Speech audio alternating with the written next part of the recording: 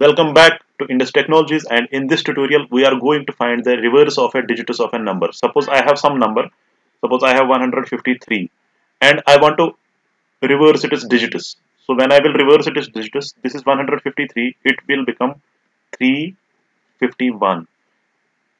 Okay, I have reversed these digits. 3 first, 5 then 1. Okay, so any number, suppose I have 7521, it should become 1257. So my digits of a number should get reversed. The digits of a number should get reversed. So what is the logic behind this? How can I achieve this? Suppose I have a number 153. First, we will separate this 3 from 153. How will I separate? I will find the remainder. Remainder of 153 with 10. Remainder means I have to divide this 153 with 10. 10 into 15 is equal to 150. Remainder will be 3. Now we have got this 3. I want to mention one more thing here. One thing I want to mention this about this percentage symbol. What is this percentage symbol? Basically, there are two symbols, percentage and divide. Percentage means we have to find the remainder. Divide means we have to find the coefficient. So if I am writing 153% 10, it means that we have to divide 153 with 10, but we don't have to take the coefficient like this. 153 divided by 10, 10 into 15, 150, and our remainder will be 3. So with the help of this percentage, we will not get this 15. No. With the help of this percentage, we will get this 3. It is a remainder. But with the help of this division, if it was 153 divided by 10, so at that time we will get this 15. Now I have separated it. We got this 3. We will store it somewhere in some variable 3 here. Suppose this is 3. Now at the time when I am getting the remainder of this, same time I am getting this coefficient. Earlier it was 153. Now I am getting only 15. So first two digits. I will write 15 again. I will divide it by 10 again. Now I have to separate this 5 from 15. So 10 into 1 is equal to 10. I have separated this 5 because my remainder is 5. This 5, I have to write this 5 here after 3. But 3 is at the ones place. For that to happen, to write 35, I have to promote this 3 from ones place to tens place. To promote this 3 from ones place to tens place, I have to multiply this 3 by 10. So if I will multiply this 3 by 10, it will become 30. Okay. Earlier it was at ones place. Now it has come to tens place. It has become 30. Now this 5 is added to this 30. When I will add this, it will become 35. Earlier it was 53. Now it has become 35. So my last two digits, 53, has become 35. So last two digits has been reversed. Similarly, at the same time when I am getting this 5 as a remainder, at the same time I am getting this coefficient as 1. I will write this 1 again and divide it with 10. 10 zeros, 0, and the remainder is 1. Now I need this 1 to be written here so that it will become 351. For that to happen, I have to promote 5 is at the ones place, 3 is at the tens place. I have to change their places. I have to change their places. So I will multiply this 35 with 10. So multiply this 35 with 10. It will become 350. And this 1 that I got from here, this 1 is to be added here. It will become 351. Earlier my number was 153. Now it has become 351. So my digits are reversed. Now I will draw a flowchart of this and I will explain the memory map for this. Let me draw the flowchart faster, then I will explain you the memory map. Start.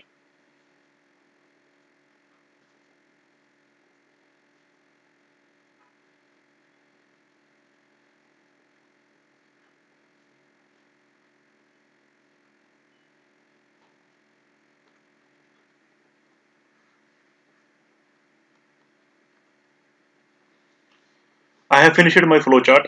Now I will explain you what is happening. I will draw a memory map. I am using variable x. I will write x. I am using variable rev. REV. I'm using variable R. I will write R. Okay. I'm using these three variables in my flowchart. Now, suppose my number is 153. You can have any number. I have 153. Suppose you can have any. Okay. So I will store that into the X and I will read it first. After starting my flowchart, I will read this X. Then I will initialize REV to 0. Okay. I am initializing REV to 0. Now R is equal to X percent 10. X percent. I mean to say here I have to find the remainder and I have to store this remainder into R. So I want to separate this 3 this time. For that to happen, what I am doing, I am finding the remainder of this X by dividing it with 10. I will write here 153 because my X is 153, you can see here, and I will divide it by 10. 10 into 15 is equal to 150 and the remainder is 3. Now this 3 will be stored in R. I have stored this in R. Now REV is equal to REV into 10 plus R. REV. What is my REV? 0. So REV is equal to 0 into 10 plus R. 0 into 10 plus, what is R? R is 3. So I will write here R. Instead of R, I will write 3. 0 into 10 is equal to 0 plus 3. It will become 3. So this 3 will get stored in REV. So this REV will get changed from 0 to 3. Then X is equal to X divided by 10. What is X? X is this 153. I have to divide it with 10. This time I have not to find remainder. I have to find the coefficient because it is divided. So I am already dividing it here and my X is 15 now. So this X will be updated as 15. This will get cancelled and here it will come 15. I have to check whether X has become 0 or not. My X is this time 15. It is not 0. So I have to move towards no part and go to here. Here R is equal to X percent 10. So again I have to calculate this R. And what is that? X percent 10. So what is my X? X is 15. I will calculate it here. 15 percent 10. 10 into 1 is equal to 10 and the remainder is 5. So I have got this 5. I have to store it in R. So I will replace this 3 with 5. Now reverse REV is equal to REV into 10 plus R. What is REV? Previous REV is 3. I mean to say I have to write here 3 because it is REV into 10. So what is happening here? This 3 is at 1's place. By multiplying this with 10, it will come in at the 10's place. So that I can add this 5 later on, it will become 35. So REV into 10 plus R. What is R? 5. So this whole term will become 35. So this 35 will get stored in REV. So this 3 will get replaced with 35. Moving forward, X is equal to X divided by 10. What is my X? X is 15. 15 divided by 10 I have already done here. This time I have not to take this remainder. I have to take this coefficient. So it will become 1. Again, if X is equal to 0, no, it is 1. So again I have to move towards no part and here R is equal to X percent 10. R is equal to X percent 10. My R will become X percent 10. What is my X? X is 1. 1% 10. I will do it here. 1, 10. 10, 0, 0. And the remainder is 1. Okay. So in R, we have to store this 1 because it is remainder. Here we have to find. We have to calculate here remainder. Now REV is equal to REV into 10 plus R. What is my previous REV? Previous REV is 35. 35 into 10.